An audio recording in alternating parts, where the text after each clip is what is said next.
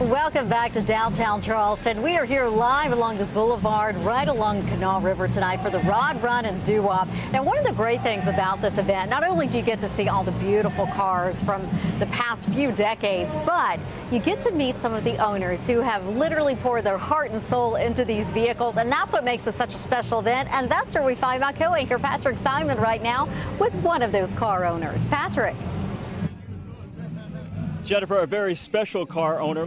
Come on over here. Let me introduce you once again this year to Peter Barber from where? Blackstock, Ontario, Canada. From Canada, eh? And look at his shirt, Canada. Hey, good to see you again, man. So you got this beauty here. Last year you brought the Impala, 64 Impala. What do you have this year? This is a 1964 Pontiac Parisian Safari Wagon, Canadian only. With a toboggan on top. What's the story?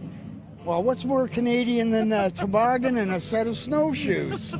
Everybody puts surfboards up, but I'm going with Canadian. You gotta love it. Peter, we always love having you over here. How many years have you been coming to this? Since 2010, and I think I missed one since through that. Just one time since yeah. then. All right, so for those who are interested in classic cars, they love looking under the hood, right? So show us a little bit of what you got under the hood here. Okay, this being a Canadian Pontiac, it has a Chevrolet drivetrain in it, but the decals say Pontiac 327. It's on a Chev chassis, and they just put a Pontiac body on it, which was cheaper for them to do that than to copy the American Pontiac. Yeah.